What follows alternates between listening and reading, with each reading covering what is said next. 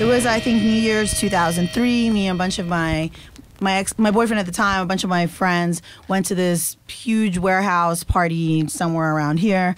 You know, we walked in and there are a few of these mannequins that are kind of meant for fighting, like rubber mannequins that you like would practice, you know, I don't know, kickboxing or whatever on.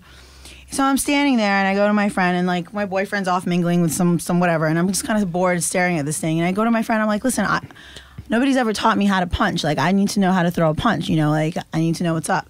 So he shows me how to throw a punch and I was like, all right, cool. Once again, I'm heavily intoxicated. Just, you know, I'm just saying, keep in mind.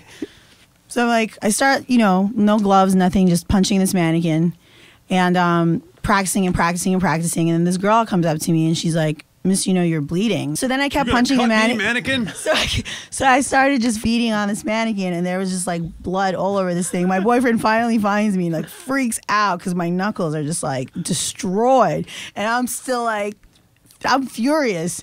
So my boyfriend washed my hands and he's like, babe, look, you know, just chill out, sit here. You know, here's a beer, just settle down, you know? And I'm like, sitting there, I'm like, I know what I'm going to do. I find my leather gloves because it's New Year's, put them on, and I go back to beating this mannequin, and then we had to leave. And that's the story. And then I walked into Fuse with my hands completely opened up and just like gross, and my... It looked like you were wearing gloves, and you weren't. Her hands were purple from fingertips to wrist. So the punchline is that the mannequin won, is what you're saying here.